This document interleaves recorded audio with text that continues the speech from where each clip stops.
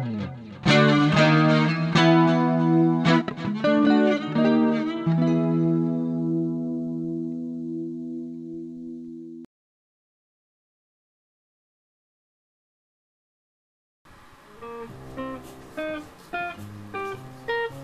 there and welcome to my first guitar top staining video. Today I'll be staining this flame maple top Cobalt Blue.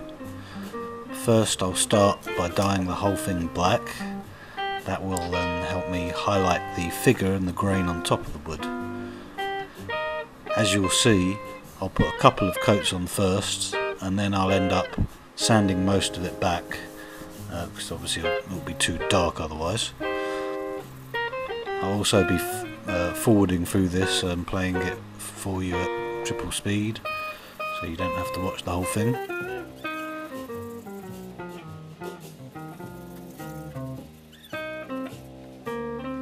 I'm just trying to get good coverage here, making sure it's all even.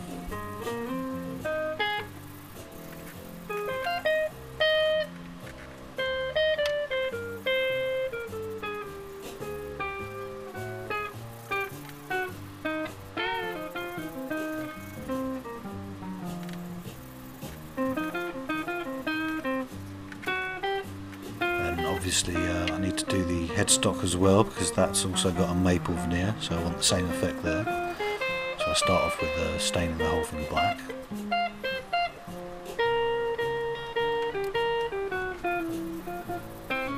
Then after that's dry, I come back at it with my orbital sander and 400 grit sandpaper. As I say, I'll take quite a bit of it off, but I do want this guitar to be fairly dark, so I'll be leaving probably more of it on than I would if it was like a normal burst guitar, but this is less of a burst and more of a patterning.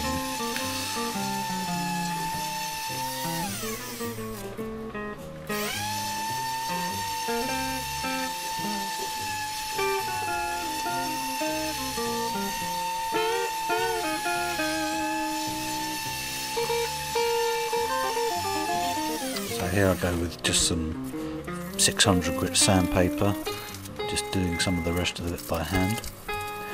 And here's the Cobalt Blue stain that I've got from Rothko and Frost. It is an alcohol based stain, as is all the stains I've used so far. You do get an issue with the alcohol based stains because they tend to sit where you put them, rather than if I was using water based you'd be able to fade and move the colours about a bit more. So as you'll see in this video, there's a lot of back and forth going on, but yeah, in the end I get the result I want.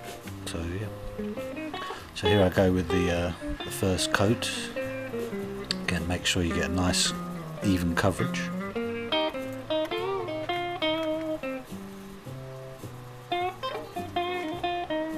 And here I'm just taking back a few places where I thought was a bit blotchy, so I'm going to go back again and redo that. Also at this point I decided that while this isn't a traditional burst, I did want the edges darker, so I went with some of that ebony stain for the sides, for the edges. It did go a bit far, as you can see what I was saying about how alcohol stains just sit where you put them. There's a really hard line around that edge now, so I keep adding layers, then I'll go back and sand, keep adding layers, go back and sand, and it's just a back and forth until you get what you want really. And as I sand away, you'll see those harsh edges start to fade away a bit, and I start getting the effect that I really want.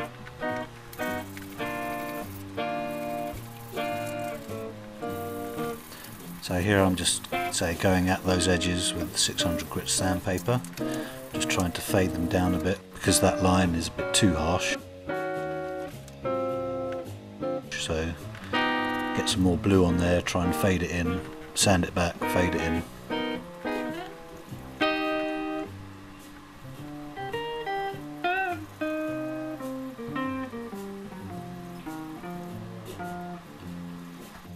I found that this blue wasn't quite as bright in some ways as I thought it would be, or as strong. You don't need to mix this stuff that I've got, it's just straight out of the bottle. So it was just a case of adding more layers until I got the colour I wanted to, which I do get to in the end, as you will soon see.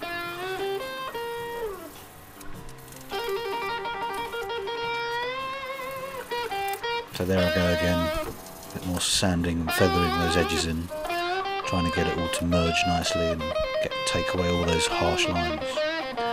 If you're doing this yourself, you'll find that, you know, even when you're using water-based or whatever, it is very much a back and forth process. You know, it's a slight fight as it is to get what you want. So yeah, don't be disheartened if, you know, it doesn't go exactly the way you want it to straight away. Keep at it, you know, sand it back, keep at it, and eventually you will get the effect you want.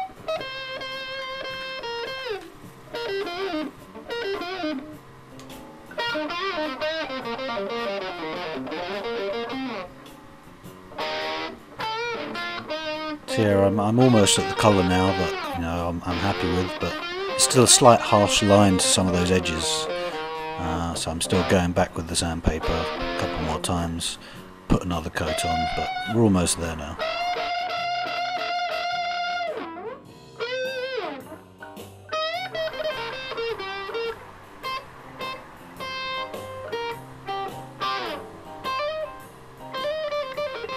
Now that colour's really coming through, that's really what I was looking for, nice and deep blue. And some nice figuring on the flamed maple lines.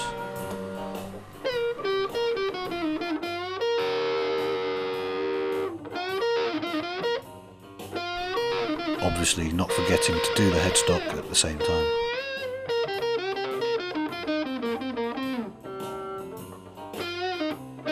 So here we are.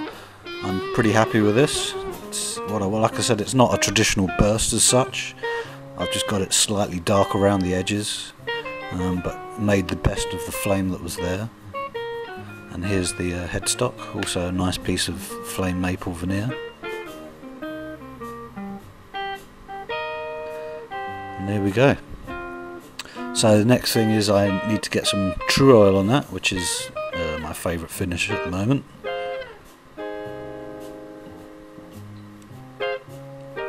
First thing I have to do though is scrape the edges so we can reveal the binding, as I do with a sharp razor blade. Then I did similar sort of thing to the headstock, but instead of using binding I just scraped the edges to reveal the maple underneath, and it gives you a sort of faux binding which I think looks pretty cool. And here's the first layer of true oil. Pretty happy with that. Yes, so you can see that lovely Asian mahogany for the back and the neck. Needed no stains, really beautiful colour. Really complements the front of the guitar. And there we go. So I'm pretty happy with that. I've still got a few more coats of true oil to put on. There's that back. It's going to have two Gibson P90s, so I think this guitar is really going to come out well and sound great. Well, I hope you enjoyed this video. There should be a demo up in a few weeks of this guitar all finished, and you can hear how it sounds. If you want to find out more about my builds, I have current build diaries at my Facebook page, which is RabsWood Guitars on Facebook if you search for that.